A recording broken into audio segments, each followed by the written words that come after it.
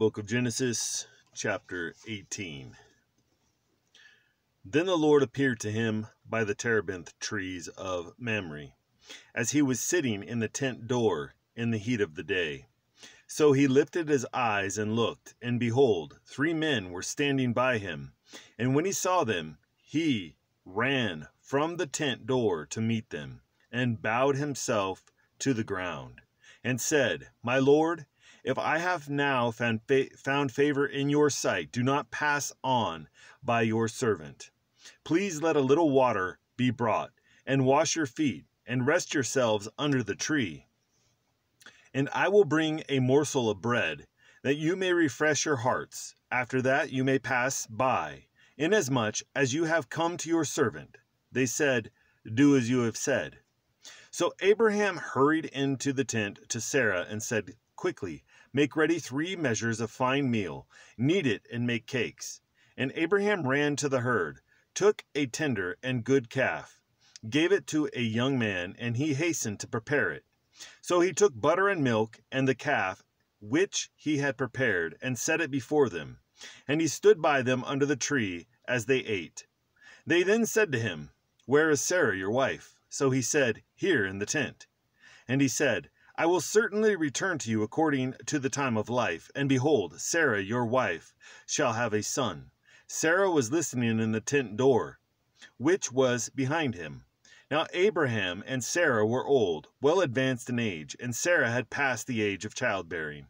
Therefore Sarah laughed within herself, saying, After I have grown old, shall I have pleasure, my Lord being old also?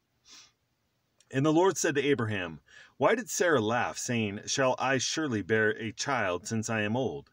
Is anything too hard for the Lord? At the appointed time I will return to you according to the time of life, and Sarah shall have a son. But Sarah denied it, saying, I did not laugh, for she was afraid. And he said, No, but you did laugh. Then the men rose from there and looked toward Sodom, and Abraham went with them and sent them on the way. And the Lord said, Shall I hide from Abraham what I am doing? Since Abraham shall surely become a great and mighty nation, and all the nations of the earth shall be blessed in him. For I have known him, in order that he may command his children and his household after me, that they keep the way of the Lord, to do righteousness and justice, and the Lord may bring to Abraham what he has spoken to him. And the Lord said, Because the outcry against Sodom and Gomorrah is great, and because their sin is very grave, I will go down now and see whether they have done altogether according to the outcry against it that has come to me. And if not, I will know. Then the men turned away from there and went toward Sodom. But Abraham still stood before the Lord.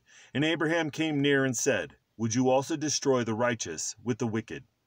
Suppose there were 50 righteous within the city. Would you also destroy the place and not spare it for the 50 righteous that were in it? Far be it for you to do such a thing as this, to slay the righteous with the wicked, so that the righteous should be as the wicked. Far be it from you.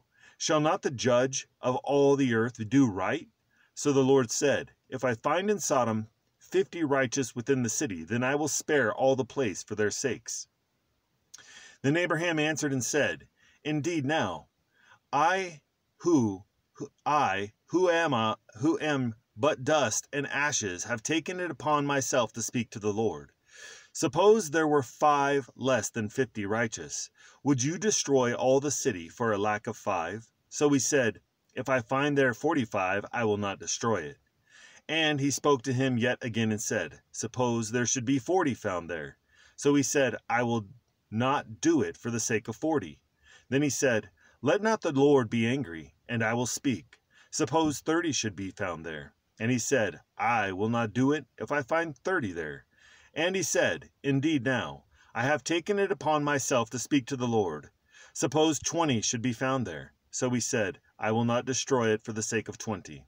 Then he said, Let not the Lord be angry, and I will speak but once more. Suppose 10 should be found there. And he said, I will not destroy it for the sake of 10. So the Lord went his way as soon as he had finished speaking with Abraham, and Abraham returned to his place. Selah.